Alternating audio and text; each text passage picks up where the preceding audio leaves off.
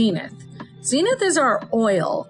And the great thing about Zenyth oil is it's a treatment within itself. So it can be used in wet hair to help with the blowout process and the smoothing, a lot of high shine. People that like an oil will love Zenyth. It's not super, super heavy.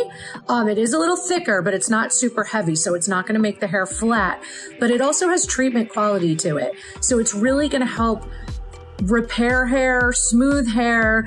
I actually like to use a few drops in my lighteners because I feel like it almost acts as a bonding agent. It just makes the hair feel a little healthier after they've had a highlight. So I definitely would recommend putting a few drops of Zenyth in your lightener. I really do notice a difference and I think you'll really like it.